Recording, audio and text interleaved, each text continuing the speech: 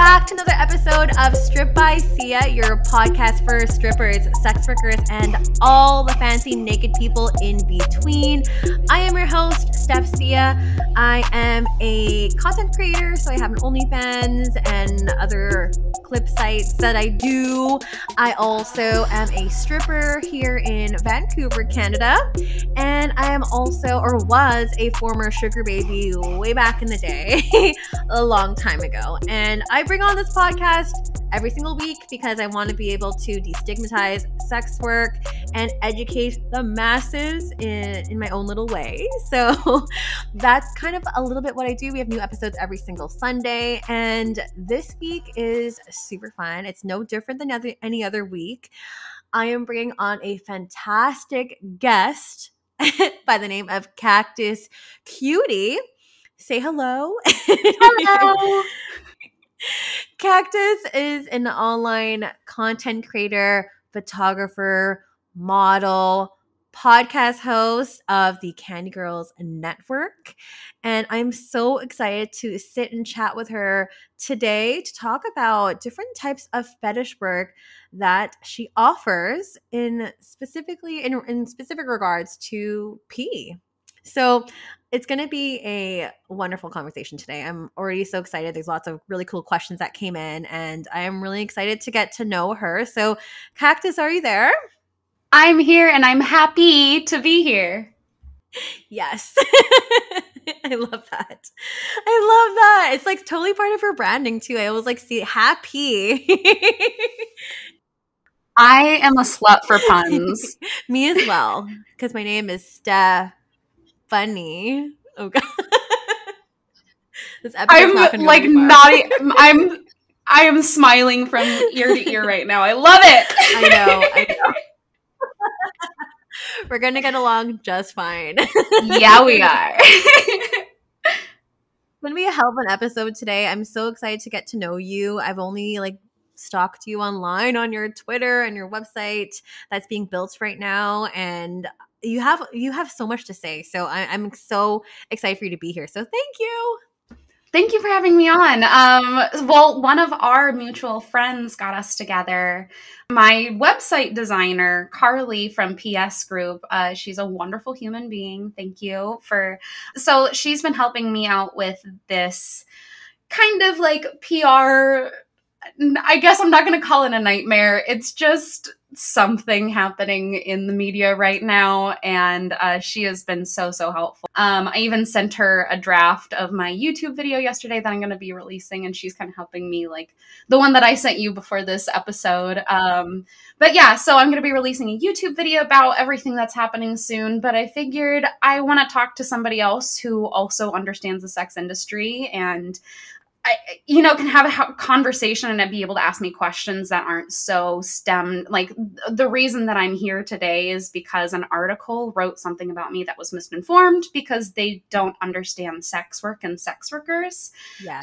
Yeah. So I'm very excited to be here and be able to tell kind of quote unquote my side of the story. Totally. And it's really so important to tell your side and our side as sex workers, because oftentimes our stories don't get told, or they get told in a really different light that strays so far from the truth. And it's really infuriating. It's super frustrating. And hearing your story, as we're going to get into it later today, it just made my heart sink.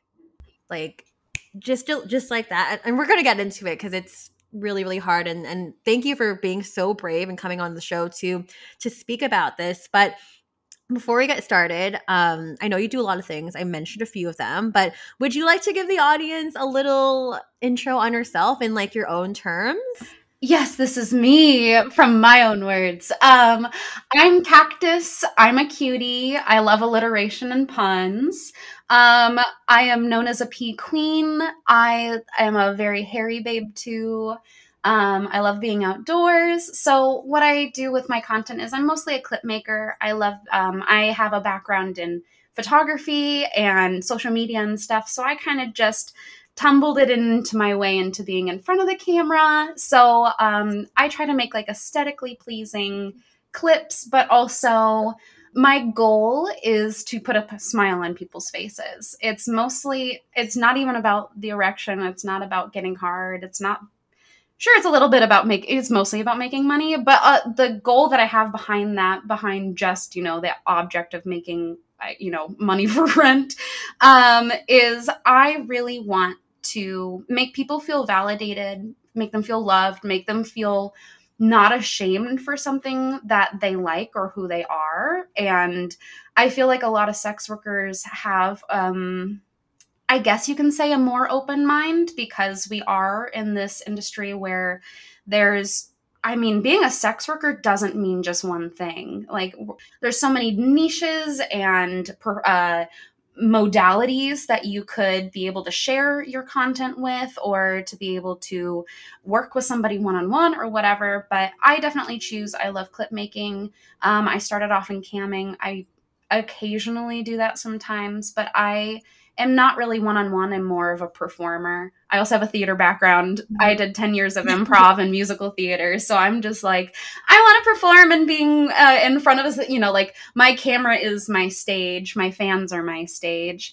So I've been really having fun getting to know my body, getting customs that are getting me outside of my comfort zone a little bit, and creating hairy, pee, fetishy, cute, adorable content that hopefully people love to see. Yes. And can I just say, like, you just remind me of like a real life, like, Disney character. And like when you said like musical theater, all this stuff, I'm like, oh my God, like, you are. Oh, do you think I'm a Disney character? 100% what I was thinking. But in real life, and I think it's amazing. So so cool. So let's get started in terms of like starting in the beginning. And you mentioned your first foray into sex work was camming. So do you want to speak to us a little bit about that? Totally. The article also loves to say that I'm a cam girl, even though I don't do it that much anymore. But I started off, my name was Oh Hi Kitty, because I don't know if you've seen the movie The Room. No. Okay, it's okay. It's a really bad movie. I love bad movies. I love bad horror, or not horror. I love bad humor. I love anything that's just like so bad it's good. So there's like a scene where he goes, "Oh, hi, doggy." And I just was like, I'm a cat, so why not "Oh, hi, kitty"? So I would put on little cat ears and whatever and have theme shows. And I had a lot of fun, but I got burnt out really quickly because I have fibromyalgia. And that's also why I'm a clip maker, is I can do things on my own time and in the time that I can do it. I mean, a clip is sometimes up to 30 minutes to an hour at most. And then the rest is the time as I'm just sitting on the couch and editing or taking a walk or something, instead of being present for, I mean, most people do cam shows over 2 hours. I could only go up to like 2 to 2.5 to like really let my body do that. So I did enjoy it, but I think I've really enjoyed getting more into the clip side. That's when I joined ManyVids in 2017. And in 2018 is when I really started to like push myself into it, go way more full time.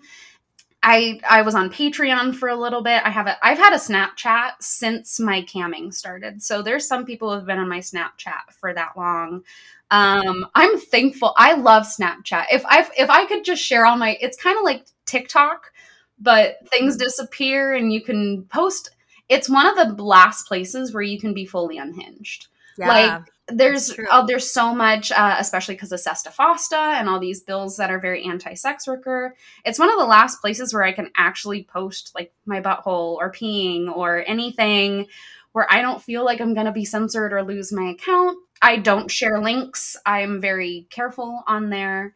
But a lot of my stuff is from Snapchat, and a lot of the content that I actually put on my ManyVids and my Fansly are like compilations of my Snapchat. So it's kind of like if you get to watch it, cool, but then you get to rewatch it and rewatch it and rewatch it and, have a whole compilation for the whole month of, so there's sometimes up to like 30 different types of peas that I do in one video.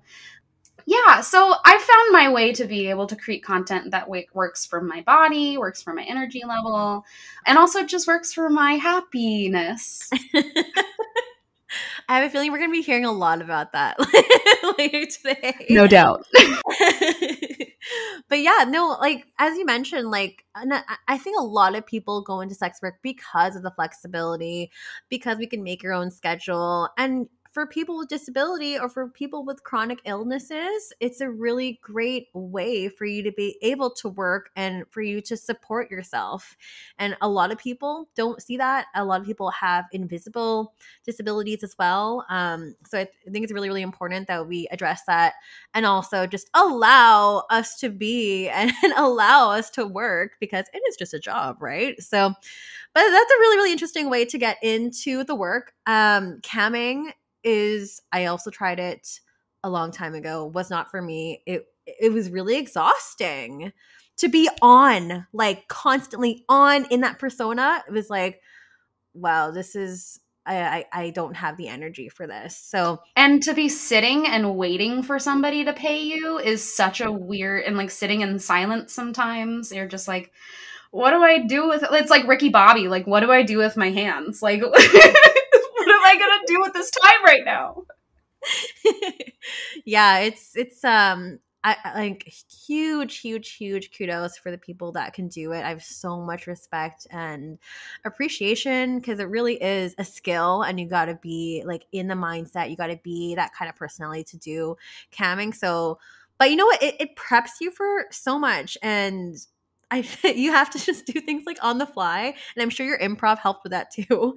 The improv definitely helped, and I have a lot of friends who still do cam and do that for like their main thing, and I think, oh my god, you're amazing, I could never do that. But then they say the same thing to me about what I do, and I even commented on your Instagram post today where you did like choreography with your like stripper heels and like on a pole and stuff, and I was like, teach me your ways. Like there's so many different, like I said, there's so many different types of sex work, and we all think like, oh, I wish I could do that, or that's not for me. But then we're like amazing at other things. So I think it's really cool that we can all either learn something from something else or learn that something isn't right for us. And that's totally okay too. Jobs and passions can be ever changing. And whether or not the fans want to follow us, that's great. Totally. And like there is literally something for everyone. And we're going to go into the topic of niche fetishes because you are a member of many different communities and different fetishes. But do you want to maybe speak a little bit about hairy community, and then we can go into like pee content and piss play and all that stuff too. So let's go into it. Absolutely. I am very excited to talk about this. So I have hairy armpits, I have hairy legs, and I have a bush. Even without the, like hairy arm, being any type of hairy besides completely shaved or a tiny landing strip or something really qualifies you as like quote unquote other. Mm-hmm. And that's why it's such a niche, is because you don't see that in mainstream porn. You don't really see hairy people. You don't really see people with hairy armpits in any type of mainstream, not even just porn, like anywhere. It's finally like some random celebrities may have armpit hair for a short amount of time. But like when Miley Cyrus had like a little thing where she would like dye it and whatever. And I was actually kind of inspired a little bit by that. But so I started being hairy like 5-6 years ago, just on I saw one of my friends, and she was actually one of my models. I'm a photographer. Mm-hmm. So I was like, damn, she looks really beautiful with that. And she's owning it and it's confident and it looks amazing. Like why am I shaving? So for No Shave November, the next month, I just figured I'd do it. And then I just never stopped. Wow. So I've only trimmed since then. I love them.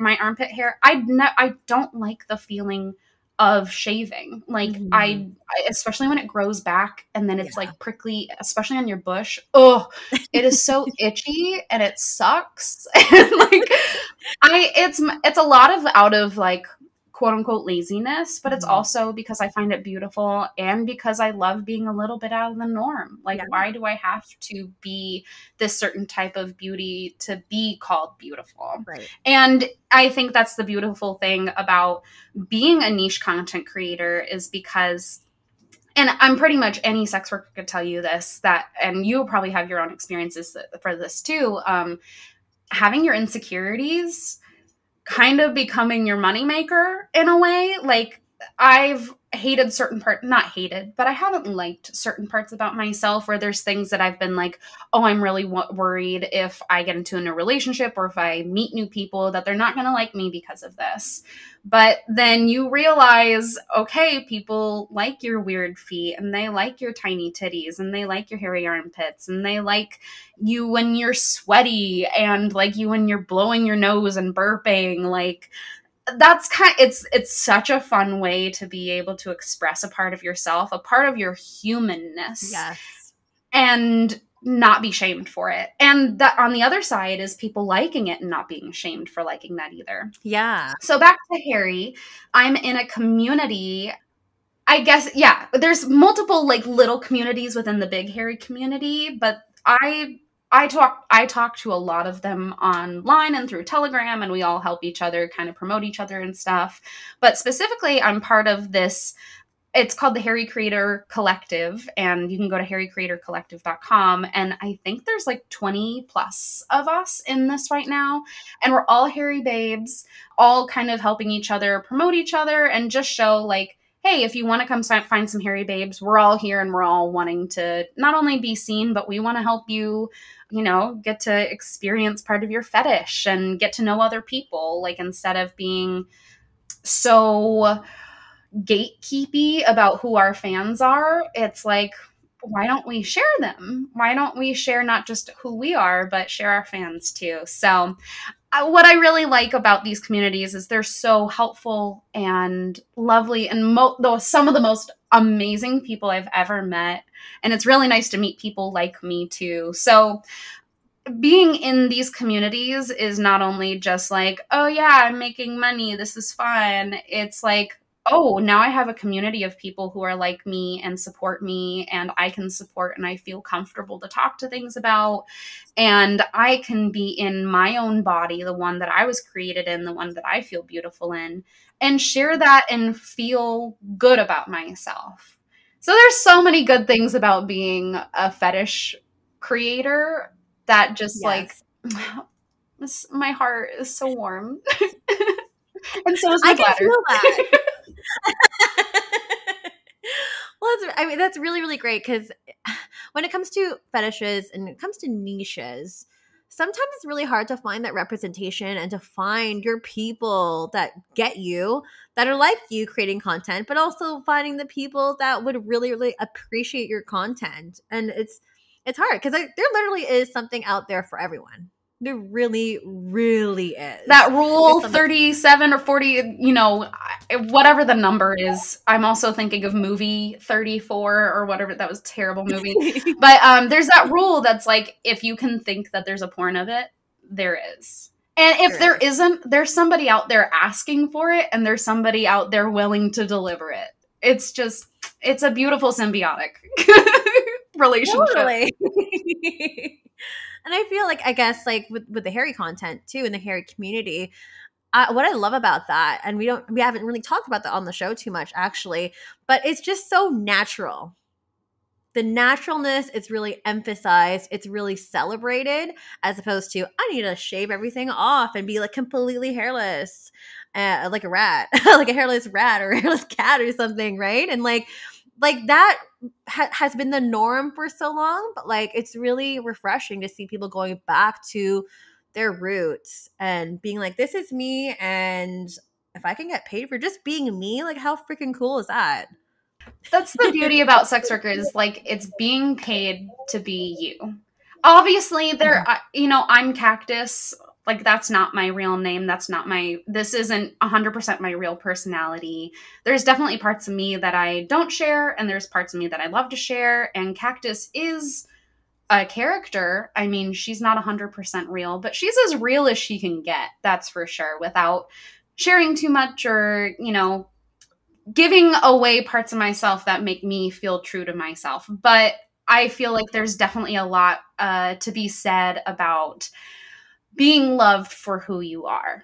And that's why I want to, not only do I feel wonderful that way, but God, if somebody wants to tell me that I'm beautiful for the way that I am, like, even though I can't see most of my followers, I'll still be like, oh, I bet you look really good today too. Like, who doesn't want to hear that? It's not just about me all the time. Like, these people are coming to me for a connection. They're coming to me to feel heard and validated, sometimes to get, most of the time to get a boner, but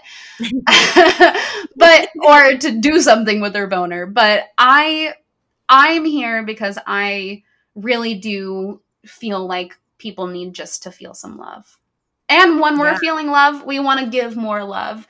And whether it's to me or whether it's to their family or significant others or whatever it is, as long as we're just passing along kindness and smiles and love, like, that's what makes me happy.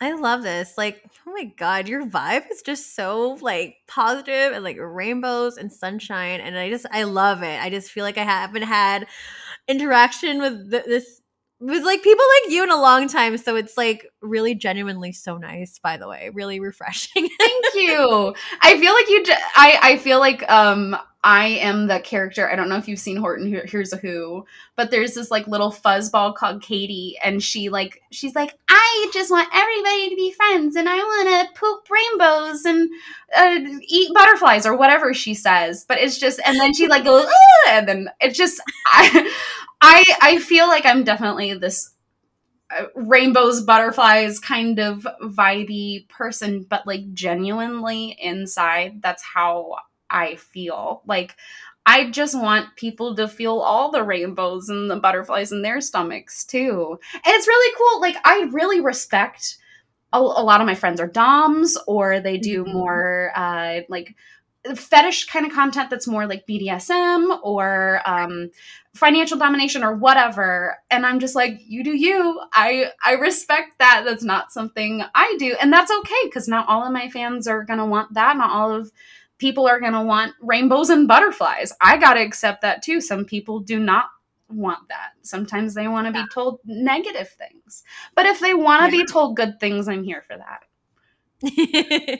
Again, really, really refreshing. And on the line of refreshing, peeing is also really refreshing. It feels really good. Kind of love that transition.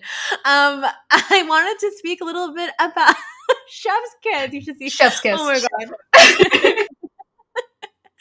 I would love to know, and I'm sure the audience would also love to know, how you got into peeing. Great question. So I had actually seen, when I was first on ManyVids and I was trying to see what kind of content I wanted to create, I would actually go on my friends' profiles to see what they created. And this one creator that I stumbled upon just did like this really cute couple pee videos that was just like, oh, I have to pee, and then just like pee. And I'm like, what? I can do that? I could just pee. I could do something that I already do anyways. Let me try this. So I did like this one video, and when I first started out, it was like harder to pee at the beginning, like you're a little nervous. You're like, oh. So it's called Nervous Hiker Pees by Creek. And it's literally just like a minute and a half of me being like, oh, I have to pee. Is anybody around? Which of course there wasn't, except for the person who was filming it at the time. But it was really fun to do that. And then from that, I started getting custom requests. I started getting lots of sales on that. And I was like, okay, I'll keep trying this. And my first customer request was, and like I started from just peeing by a creek to immediately peeing in my bikini on my floor. Like it went from not 100. It didn't go from 0 to 100, but it went pretty fast. So I was just doing all these things, peeing in different places. I've had a regular who loves to see me pee in different like trash cans and vases and stuff like that. And then there's people who have asked me to pee in my pants, pee my panties, overalls. Peeing my overalls is like one of my bigger, it's actually my top selling video is like me peeing in my overalls. Yeah. Wow. Yeah, I mean, I look cute in them, but I didn't know that, that was like a thing. So I actually have a new custom request that just came in a couple days ago. So I'm going to film a new one. Exciting. But what I really love, I'm a hydrated hottie. So I have to pee all the time anyway. So it's like, why not make content and get paid for something I do all the time anyways? But what I really love about pee is that, so not only do I have fibromyalgia, I have something called vaginismus, which is actually a lot more common than people know. I think like 1 in 4 or 1 in 6 vagina havers have them. Vaginers. I love that. I'm going to start calling that now. Anybody who has a vagina is just a vagina. But vaginismus is the tightening of the pelvic walls, and it happens a lot during sex, penetration, anything. Mine is pretty mental, so it happens a lot during moments of stress, that kind of thing. So I don't like to fuck myself all the time. And that's kind of why I started going into fetishy niche content anyways. It's because it doesn't make me feel pressured to do something that I and my body don't want to do. So instead of putting things in my body, I take them out of my body. I share those. And like I said, I have to pee all the time anyways. Actually, I do have a Twitter and an Instagram that I've started. It's slowly picking up because I need more people to send me photos. But it's called Hydrated Hotties. And it's like sex workers and babes just drinking water and sharing it because I'm all about hydration. I love that. So if you want to do a photo, I'd love to feature you, obviously. Yeah. Yes, please. All the people, please send me your photos. But I also love peeing outdoors. Like that video that I did wasn't just because like, oh, let me try this. It's also because like I am an exhibitionist in the way that I'm an ecosexual. So actually my first podcast interview that I ever did before I became the co-host of that podcast on Candy Girl, they interviewed me about my ecosexuality. Now that is a niche that I have not really found anybody to want to purchase anything of, really. Like it's not a very well-known niche. And heard of it. Yeah, so ecosexuality is loving the earth and the earth loving you, basically. So I love being outdoors. I love feeling the wind on my skin. I love using plants to masturbate with, or to be able to like touch on my skin. Really, I'm getting goosebumps just doing that. Oh, it feels so good. But I love gentle. It's like ultimate consent too, because like I think the earth has already given me her consent, but it's not like I have to worry about a person touching me in the wrong way. Or trigger warning, I am a victim of sexual assault from my childhood. So that's also probably why I have vaginismus and why I have certain things I have today and why I love the kinks and passion that I do. So all these things have really geared me into creating this content and just wanting to be outdoors. And I'm like way hornier outdoors. I'm way more excited. I feel the wind. I feel the sun on my body. Like I love that kind of stuff for sure. And the way that I can share it is by sharing it to these different niche categories that I know I can sell to at least right now. Because there is no ecosexual category literally anywhere. No Pornhub, no ManyVids anywhere. I mean, if you've never heard about it, it's definitely not talked about a lot. And it's definitely, I don't make a lot of content because not a lot of people want to see it. But if I could, more of the time I would. If I could just like frolic in a field naked and sell that, like I would be so happy. Happy. But I am really happy with where I am right now. Actually with pee, let me show you. Hello, my hairy armpit. So I just had some stickers made. My best friend is an illustrator. I don't know if you can see it very well, but it's a little holographic sticker of me on a toilet. And I actually have it as a Yes. sweater too. That's amazing. It's so cute. I'm on a little pink toilet, and even my thong has a little cactus print on it because I'm cactus. It's so cute. I am obsessed. I love it. Yeah. Oh my So God. I'm just like, you know what? If this is what I'm going to do, just have fun with it, own it, make it my own. And that's kind of how I'm trying to also approach this whole media thing. Yes. It's like I'm trying to make it my own. I'm just trying to show that I am happy, that I'm not ashamed of what I'm doing. Although there's constantly moments where I'm like, is this what I really want for myself? Do I really want to be known as a pea queen? Is this the life path that I wanted? Because pea, my fans are going to be kind of sad when they hear this, but it's not really like my kink. There's definitely times where I have enjoyed peeing, and I've definitely been turned on while peeing. I've incorporated it during sex sometimes, but it's not like something that when I watch somebody else do it, I get turned on. Right. It's more like a personal experience for myself, and then if I get turned on, then I can kind of play with that. Yeah. But it's been a way for me to... It's been hard for me to see, like, is this really what I want to do? But you know what? As a kid, I always wanted to be famous. I was an actress. I was doing all these things. I was like, yes, get in the public eye any way you can. And sometimes all press is good press, you know? So this kind of thing that's happening right now that's been showing, like, OnlyFans model sells her pee, blah, blah, blah, blah, blah. Like, it's definitely not what I thought I would be in the news for. No and so spread around. But you know what? This is my bathtub water moment. This is my fart in a jar moment. Yeah. This is if people knew what sex workers that we sell fingernails and like bush trimmings and sweat and squirt and lollipops that have been up people's orifices, which I don't recommend putting it up your pussy for your pH balance. Yeah, but I've seen people do like put things up there and sell it.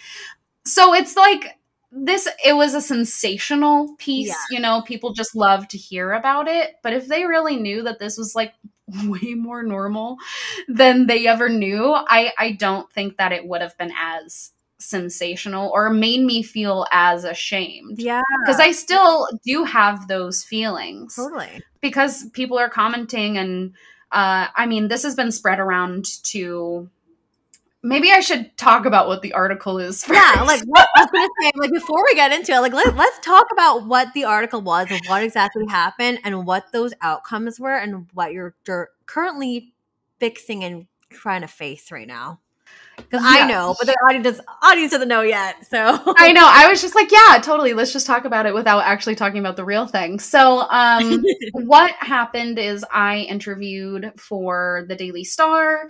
One of my friends said that they had a connect and they were looking for somebody to talk about like selling things, like sex workers selling odd things like clippings and trimmings and whatever. Mm-hmm. So I was like, yeah, me, cool. I'm excited. And I thought this was going to be like an article that like multiple people were going to be in. But so she wrote it. She got all my information. A couple days later, it was out. And I realized the whole article was about me. And the worst part about it, though, was it said OnlyFans model sells cups of her pee for 52 pounds. So that part, it took me, like, I had to reread it a couple times to be like, oh, wait, fuck. It says OnlyFans on it. Yeah. And you probably know that pee is not allowed on OnlyFans. Most people. A lot of things are not allowed. No, a lot of things are not allowed on OnlyFans. And I had already had 2 violation, like, strikes. And they were like, if you get one more, you're going to lose your account. So one of them was from way in the beginning before the pandemic even started, and then one was like kind of recently when I tried to be sneaky, when I had a viral TikTok video. And it sucks because everybody knows about OnlyFans. They don't know about other sites. So you can make significantly more money on OnlyFans, but they don't allow a lot of that. So I was trying to be sneaky that last time, but this time I didn't do anything wrong. Just the article said that I sell stuff on OnlyFans because it was a keyword. Like, Yeah.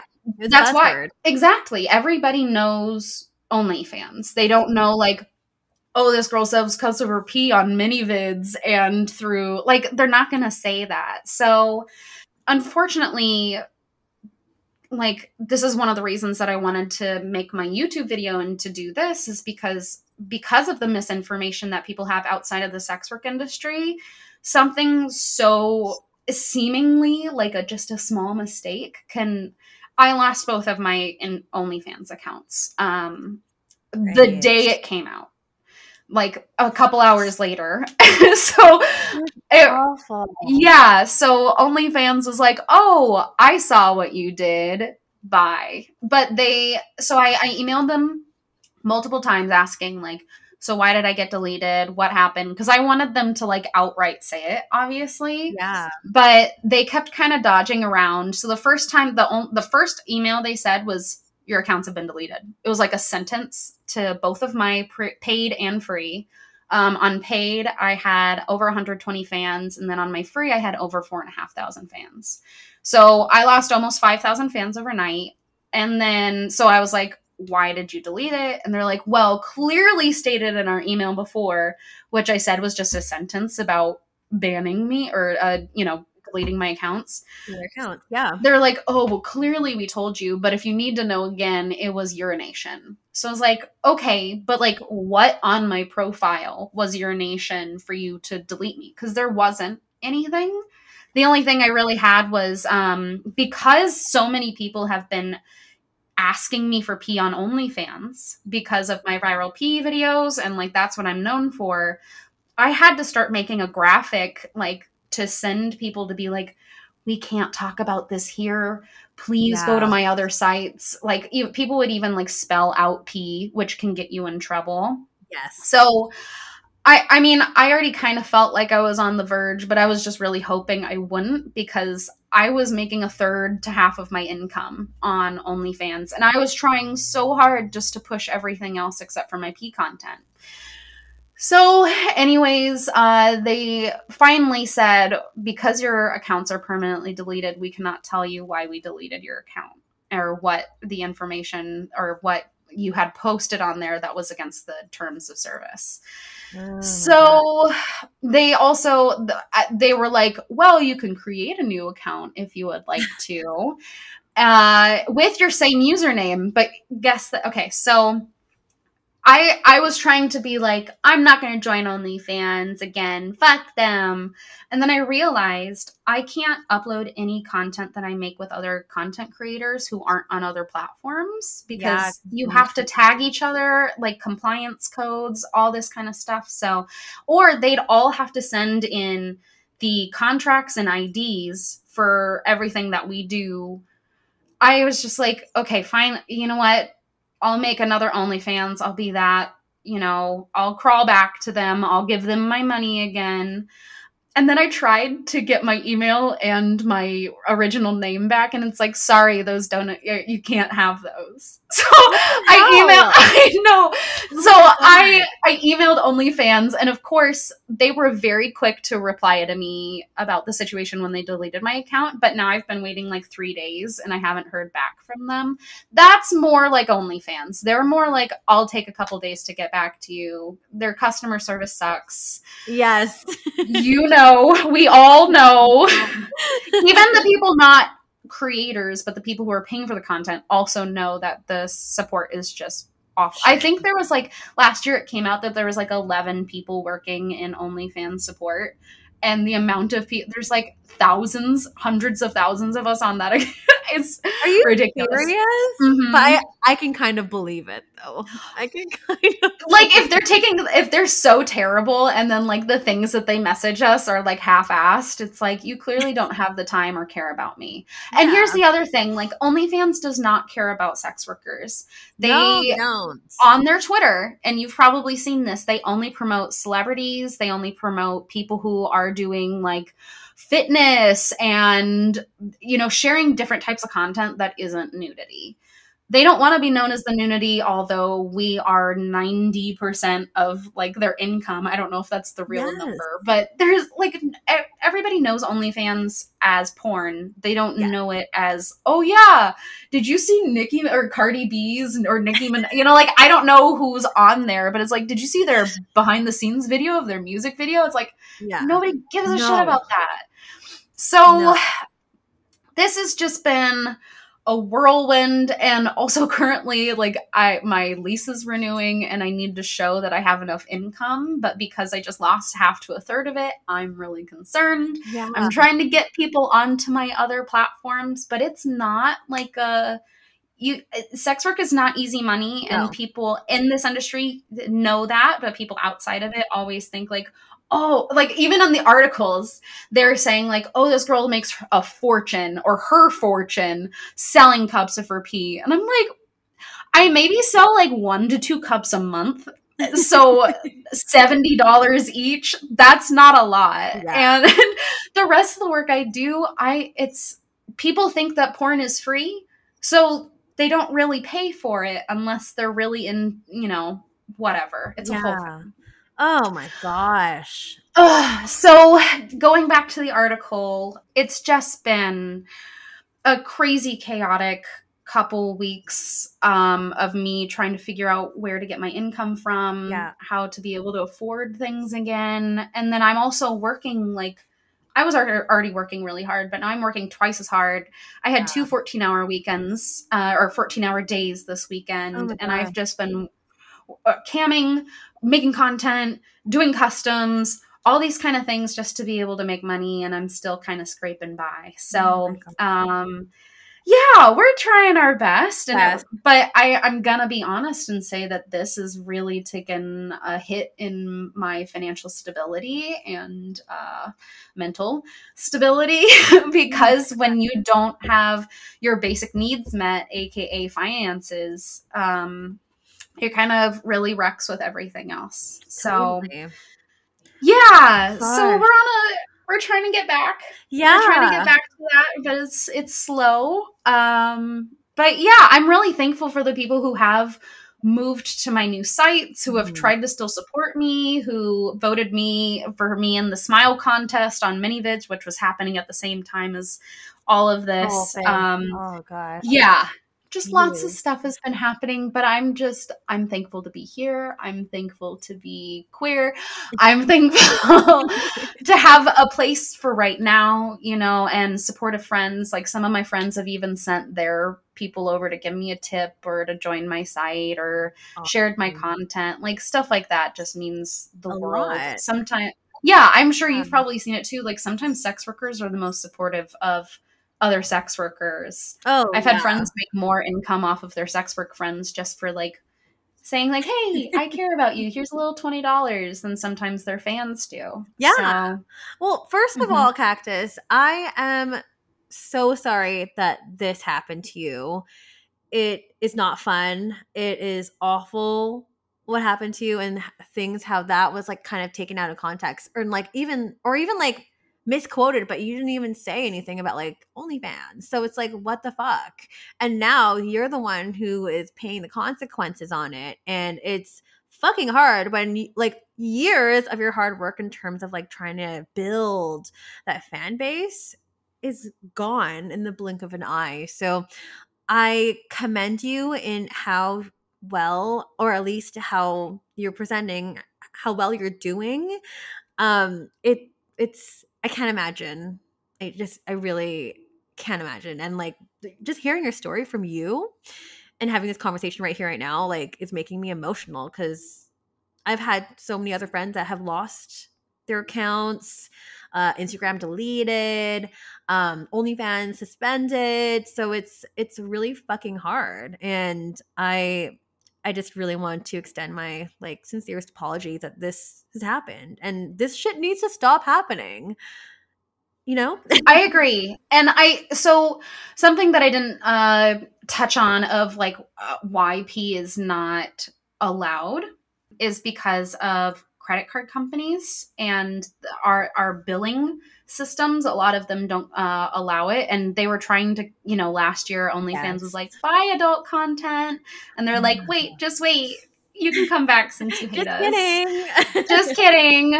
But I think a lot of that, it was pressure from MasterCard, because MasterCard also stopped with Model Hub and Pornhub and a lot of different things. There's a lot of content that people are very ashamed that is on the internet, and they don't want people to make money off of doing certain things, even though it's not illegal. But they are trying to that, and bills like FOSTA SESTA and all that kind of stuff are the reasons why this is happening. Like, squirt is allowed on OnlyFans, but pee is not. So I guess if I peed and I said it's squirt and I pretended to have an orgasm, that it would be fine. But that's not me, and that's not what I want to do. And I don't want to always have to hide behind something. Yeah. But on this, like you said, this hasn't happened to just me.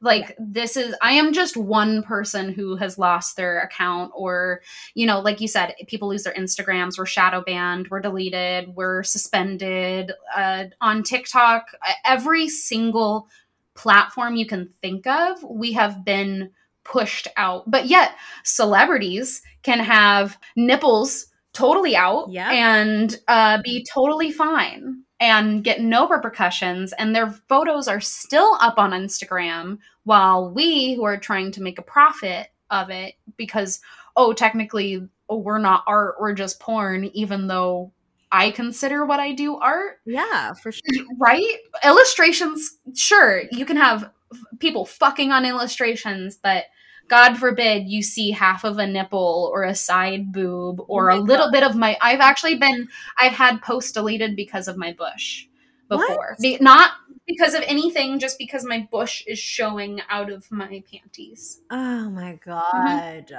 Yeah. This is so infuriating. So it really is. It's a war on sex workers, and we are resilient, and we're fighting, and we're trying to find ways to be able to, we have to use the tools that we have. I mean, and that's why, like, as much as I hate to say that I'm like crawling back to OnlyFans, like, you gotta use what the world has given you to be able to create income and to support yourself. And as much as I want to say fuck you, I also want to be like, hi fans, I miss you. Sorry for losing you all. And also I have nowhere to share this content now. I love taking nudes, and I'm doing modeling. Like, I've been taking up so much modeling recently. And then as soon as I've been doing that, I lost my OnlyFans. I do have other places I could share it, but Fansly, people are on there for pee. ManyVids, people are on there for, like, everything is for a certain experience. And OnlyFans is the place where people like to go see nudes. So, I'm working on it. I'm trying to get back if they'll let me, if they'll reply to my email. Yeah, fingers crossed. But fingers fucking crossed. Yeah. But I am, like I said, I couldn't have gotten through this without the support of everybody in the industry. And hopefully I can share my story more. Mm-hmm. Honestly, I had paid somebody to do some PR for me, and they dropped the ball and haven't talked to me since it happened. Oh my God. So I've not only lost money on that, but they were supposed to get me into like tabloids and stuff and help me be able to combat this. And now it's been 2 to 3 weeks since I've lost my account, and I've been waiting to not make money because this person told me to wait, and they still haven't messaged me back. So really, really unfortunate about that. Yeah. So, Jesus. Well, everyone go and subscribe to Cactus Cutie on OnlyFans right now. The links are in the show notes. Please help her out. Thank you very much. Like, this is just breaking my heart. Really just breaking my heart.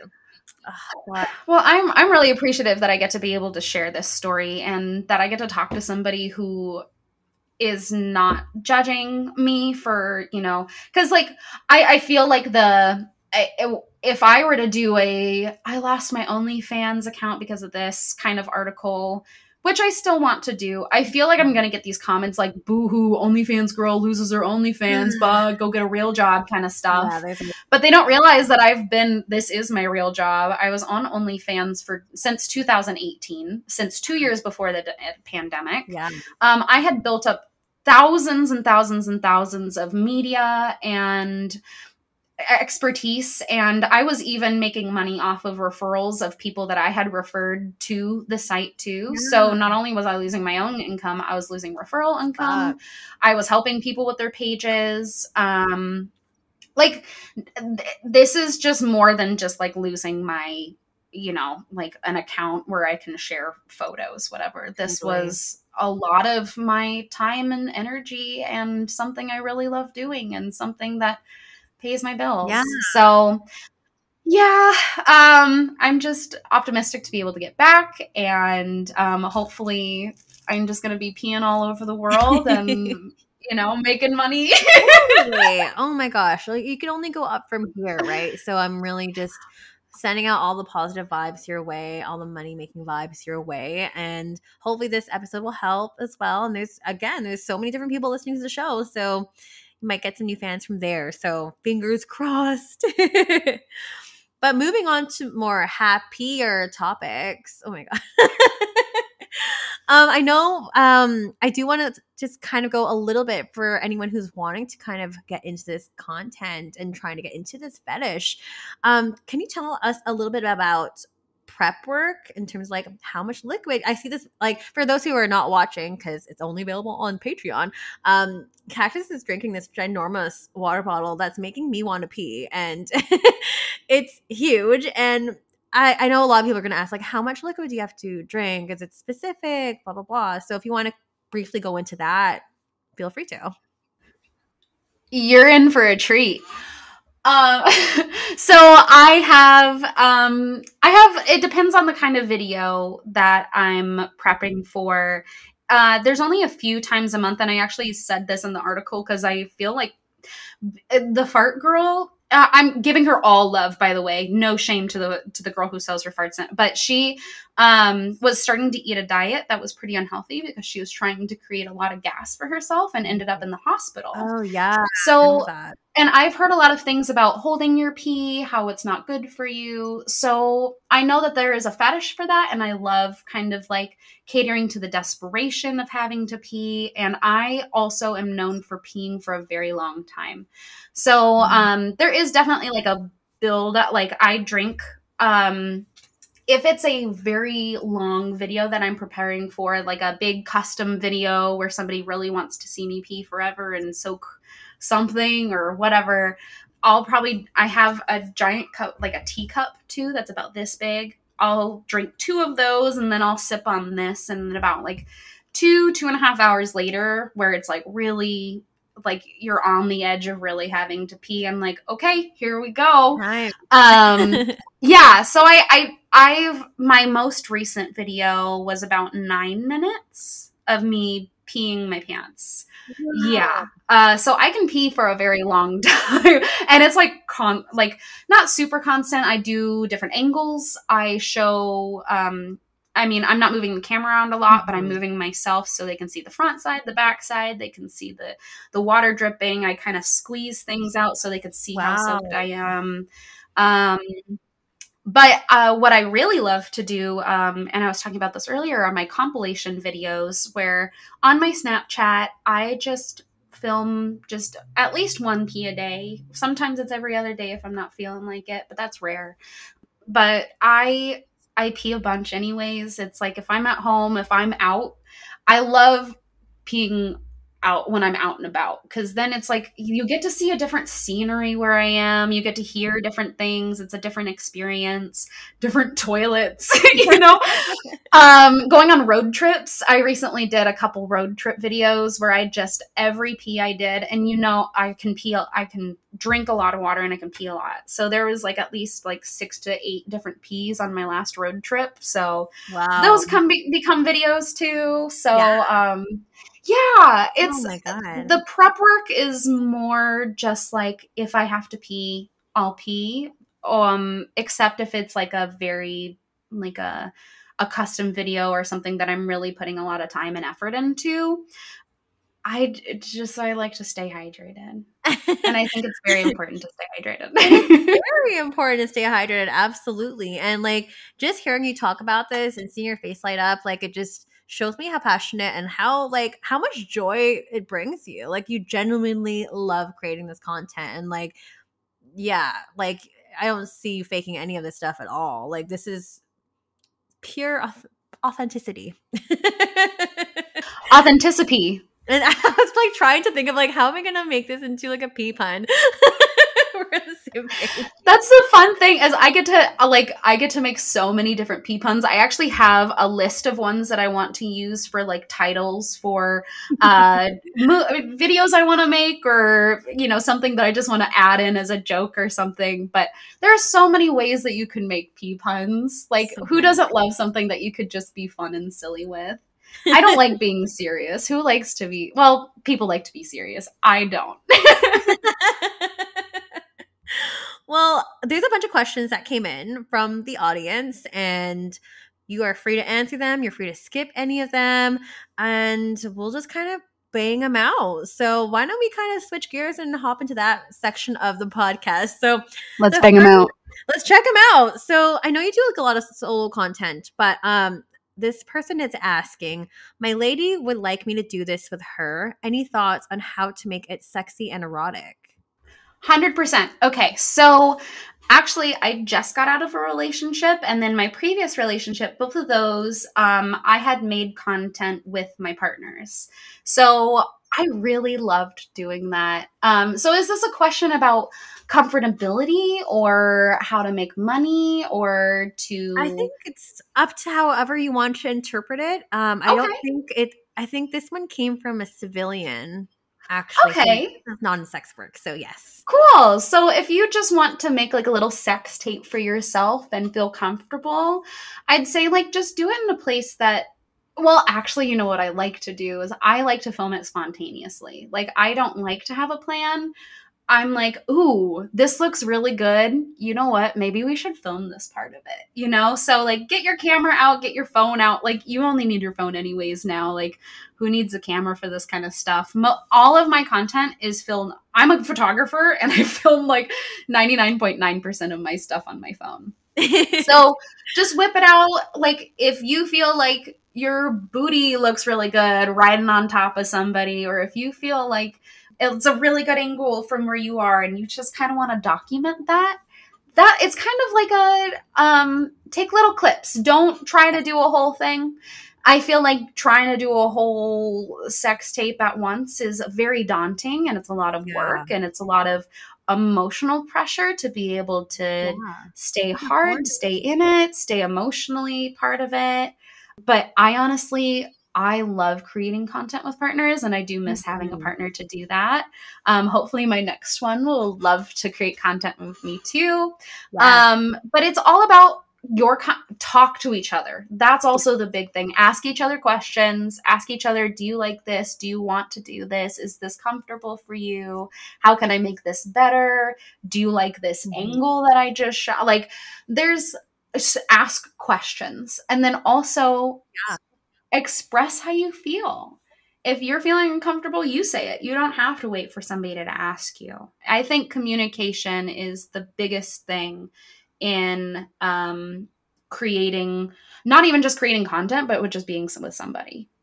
Totally. 100% agree with you and all friends. And like, yeah, like when you're trying to film yourself and with your partner, there's a lot of like unnecessary pressure with that too. So don't put too much pressure on yourself. Just have fun with it. As you said, be comfortable. And yeah, don't try to feel like I need to film the whole thing and all the stuff. Like just, I don't know. I would set up the camera somewhere like really discreet. And that's just how I do it, like putting it really discreet. So it feels like I'm not really working. Because sometimes when I feel like I need to do this video, there's so much pressure there. And I just like, maybe I'll get nervous, or there's pressure on my partner to perform and stuff too. So just take it one step at a time. I guess the next question is, do you like hugs? Yes, that's the most wholesome question. Oh, my heart. I do. And so, like, when I see my friends, like, having a hard day, I'll actually, like, comment back, like, hugs. I wish I could give you a hug right now. Because, you know, like, I feel like intimacy and physical intimacy are things, especially as friends and people who aren't romantically involved. I feel like there's a distance, and I definitely have that. So maybe that's why I'm more adamant about trying to be comfortable with that. But yes, I love hugs. I do. I feel like there's something about heart to heart, breath to breath kind of thing, and just being in somebody's space and feeling comfortable. I don't like hugs from everybody, obviously, but I love hugs from people that I like and who respect me and don't seem like they're wanting a hug for other reasons. Yes, right? Good answer. And also great question, too. I was like, this is just the perfect person for that question. Okay. So next question is, have you done any role playing? And this person wrote, like, pretending you are stung by a jellyfish. When I think of role play, I don't think of being stung by a jellyfish, but I love that person's imagination. So, you know, I don't do a lot of, it's really weird because I call myself an actress, but I don't really like to act in sex as much. Sometimes I feel I don't have sex very, very often because, like, I have vaginismus, but I love sharing intimacy. So if anything, I'd be more like down to do role play. I have suggested it to partners, but maybe it's because they're not as into it either. But like, let's go to a bar and pretend that we don't know each other and pick each other up and stuff like that. I definitely have like more mild role play. I'm more of a person who really loves human to human contact, like hugs, intimacy, kissing. And I feel like when I'm playing somebody else, sometimes I'm Cactus, you know, like, but that's a person who I feel very connected to. But when I'm playing like a person stung by a jellyfish, oh, I get it, because getting peed on. Yeah. I get it. Okay, that's so cute. I don't really do role play in pee as often either. It's more just like me being me. And I love, you know, I love being an exhibitionist. I love people watching me just be me. Just, yeah. I'm trying to think, like, you know, like, if I were in like the 90s and cam were first a thing, I feel like I would have been maybe one of those people who had a camera in their room where you just watch me all day and I'm just like hanging out, and I love being watched. So there's definitely maybe like something about that what I would play into. But as for like firefighter, plumber kind of stuff, I'm not super into that. I don't really like dressing up in those. I like dressing up in things that make me feel beautiful, that are part of my character, not creating a different character. Gotcha. Yeah. No, that's great. And like, there's no right or wrong answer for that. So you can, it's whatever floats your boat, literally. So. Whatever stings my leg. The next one is pee safe to drink? If it's more yellow, does that affect its drinkability?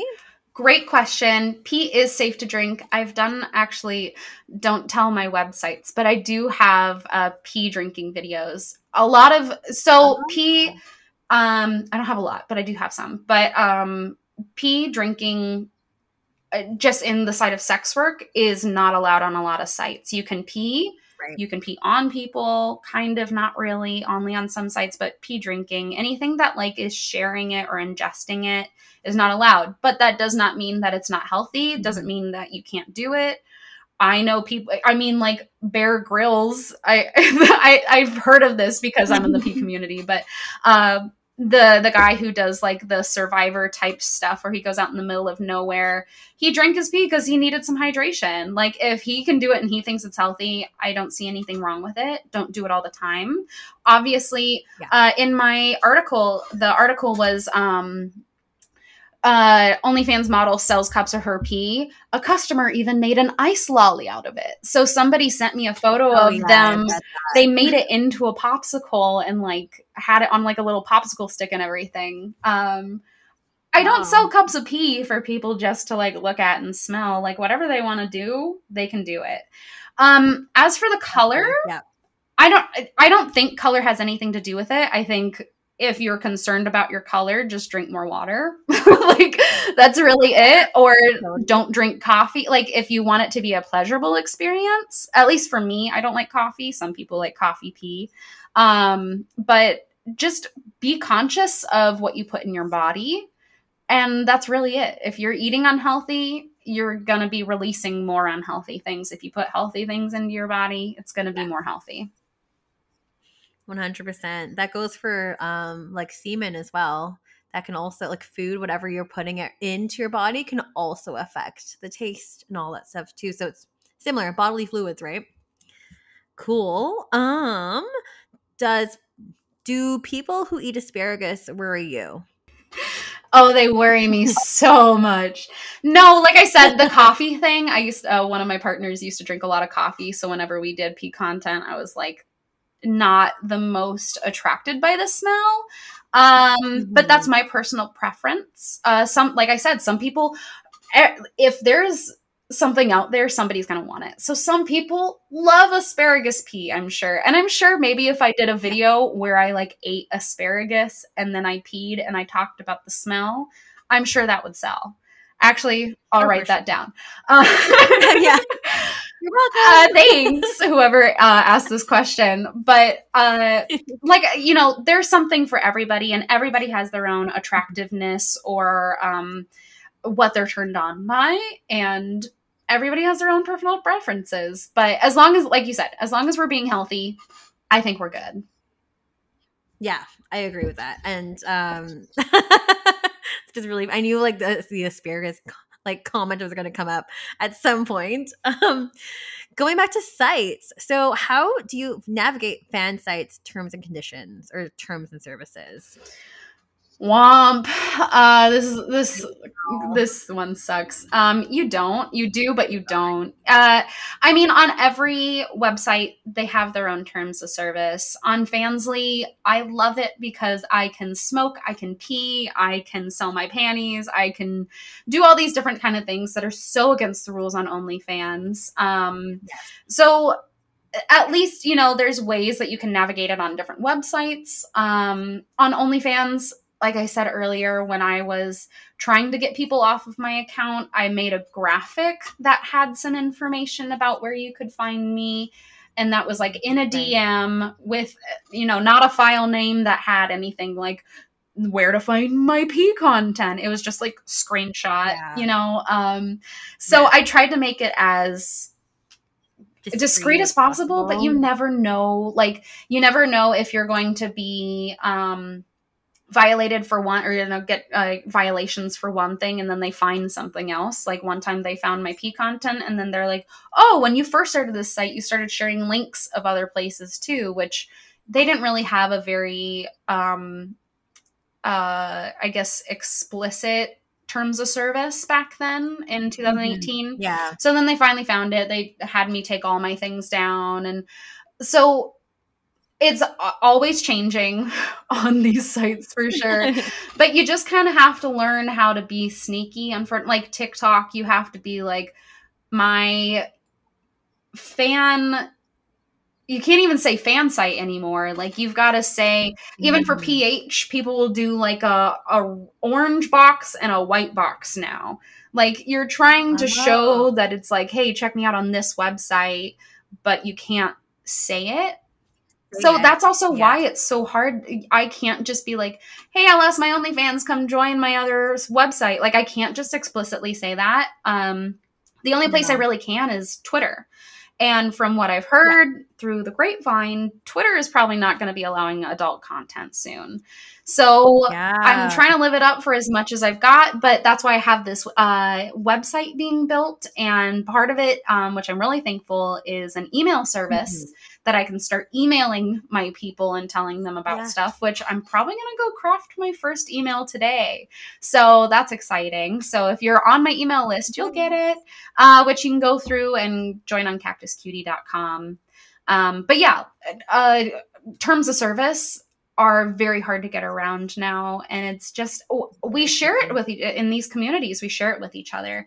So in my Harry communities and my P communities and whatever, we just try to tell each other, oh, I was able to get away with this, or, oh no, this is the new rule. How are we going to get around this together? Right. Yeah, there's a lot.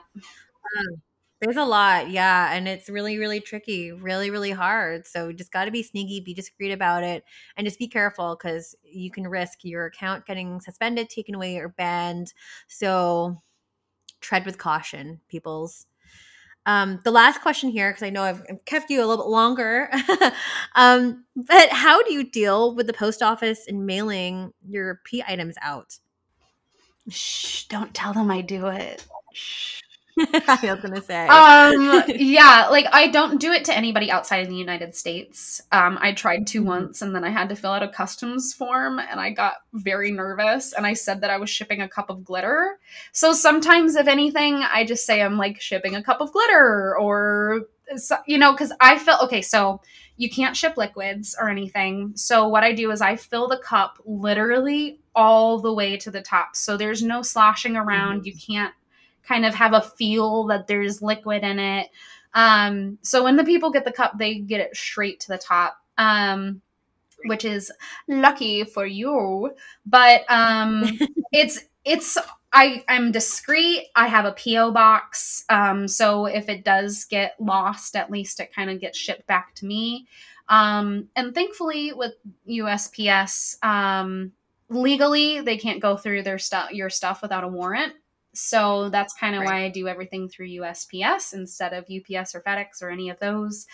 So it's very discreet. As most of this job is, you kind of just have to say that you're doing something else when you're actually doing the quote unquote wrong things.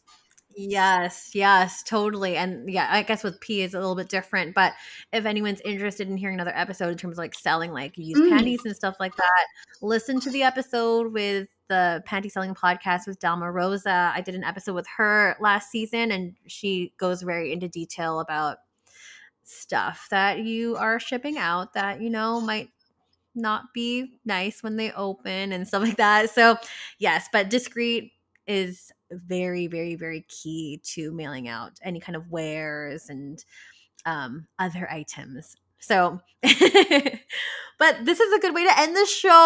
I can't believe we were already here. Like, this has been a really eye-opening episode. Thank you so much, Cactus, for sharing your story. I am so honored that you were able to share it with me. So I'm just hoping that we can get and build up your fan base even more and just help you get back to where you were and just keep on doing your outdoor P things and being you, because I love this energy. It's so refreshing and so great. So, but before I let you go, where can we all find you? I just want to say thank you so much. Your words meant like, oh, my little warm fuzzy heart, it's just tingling right now. So thank you so much. And like I said, I wouldn't be as happy or beautiful or whatever without support of people in this community. And so I'm very thankful for you, and I hope we can build your brand up too, because this is a lovely podcast. I listened to quite a few episodes before I got on, and now I'm going to have to listen to that panties one. So I'm thankful for people who have podcasts like this, because there's definitely more information that we need to share, not just cute nudes. But if you want to see the cute nudes, you can go to cactuscutie.com. My name is spelled with 2 Ks.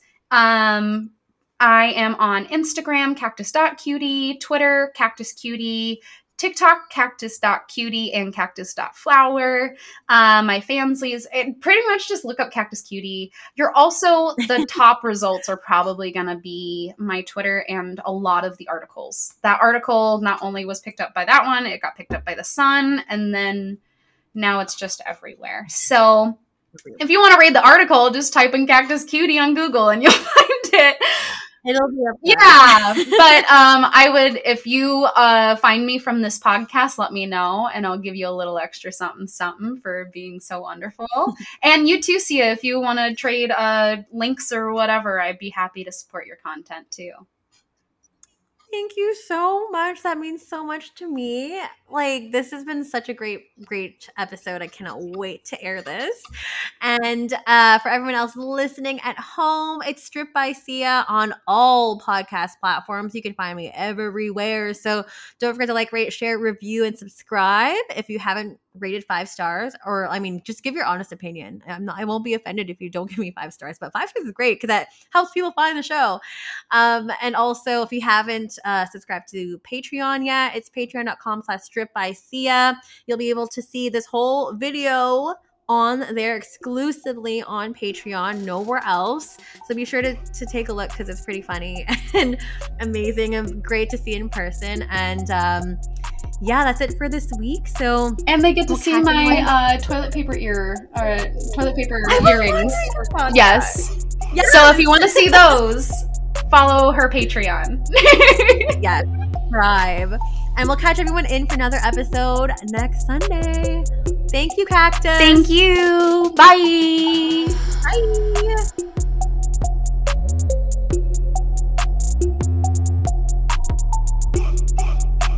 You're listening to Stripped by Sia, hosted, produced, and edited by Steph Sia.